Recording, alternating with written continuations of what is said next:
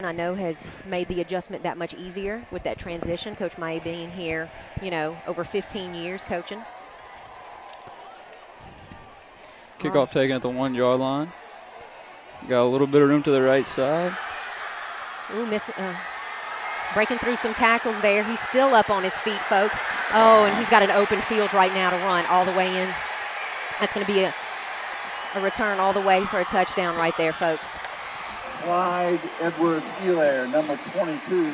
22 for Catholic, able to break through some tackles on the Parkview sideline and able to make it all the way into the end zone for a 99-yard run.